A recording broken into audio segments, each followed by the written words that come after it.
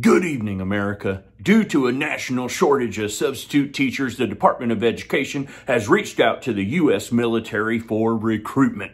Well, first they reached out to the Department of Labor, but they left that message on red. So here we are. As Staff Sergeant, my first duty was to send out an all-call for active duty service members to begin subbing in the classroom. Unfortunately, after the first day of substitute teacher work, all of my men stated they would rather be sent off to war and asked to be restationed in Afghanistan. And I've been trying to fill Kabul for years. Who knew that all the motivation they needed was 2 hours with a 13-year-old holding a clicky pen that forgot to take his meds? So, in response to being unable to fill these emergency substitute positions, the U.S. government has authorized the first ever substitute teacher draft lottery. We will pull a date out of this bag and you will be assigned to a school in the order in which your birthday falls. Think of it like a birthday gift card that's valued at $8 an hour. When your birth date is called, come on up and grab your substitute teacher package, which includes dehydrated Spam, work boots, Kevlar, and a rifle. I'm sorry, hold on.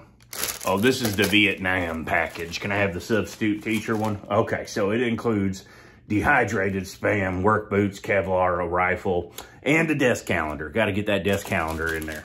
Now, you're not going in unprepared. As part of your substitute teacher training, you'll be put into simulations that replicate the classroom experience. For classroom management, you'll be spending 1 hour attempting to subdue and cage 30 wild chinchillas. For parent-teacher contact training, you'll spend 10 hours on the phone attempting to talk to a real person at the IRS.